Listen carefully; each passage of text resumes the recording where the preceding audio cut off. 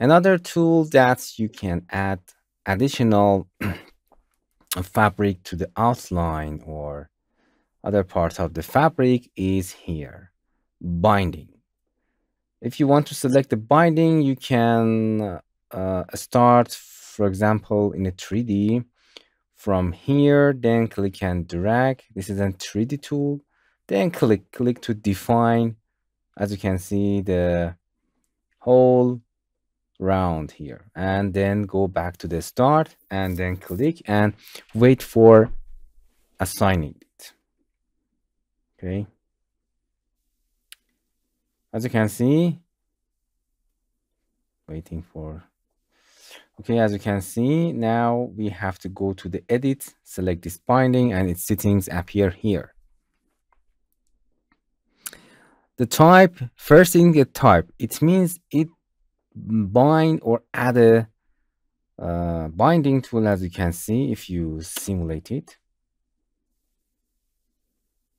here, it add a binding here.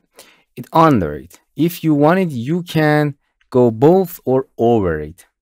When you change the settings, waiting for synchronization, as you can see, you have to then simulate.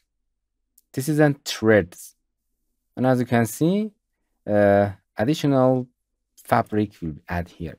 If you turn off this simulation, you can see the threads here that you can turn it off if you want. For assigning the property, for changing the properties, you have to go to the edit binding tool and select it, and the settings here. Widths, you can change the width to any number that you want in a millimeter. As you can see, we have a line binding here. Another interesting part here is the length. You cannot change it. If you want it, you can. Is here particle distance. As you can see, if you give a lower number here, we have more quality. Additional thickness collision. It means the collider between the clauses and pattern. It's additional thickness. In millimeter, you can change them. And here you can define any fabric that is here because it is a new pattern. As you can see, it's a new pattern about that. And you can give another fabric to them. And here the grain direction bias is nice. And top stitch, you can add a top stitch to that. You get default. As you can see, we have no top stitch showing here, but you can add top stitch for segment A and top stitch for segment B. As you can see, it adds 2 top stitch for a top and the bottom of the binding. Okay, if you go to the top stitch, you can add any top stitch that you want.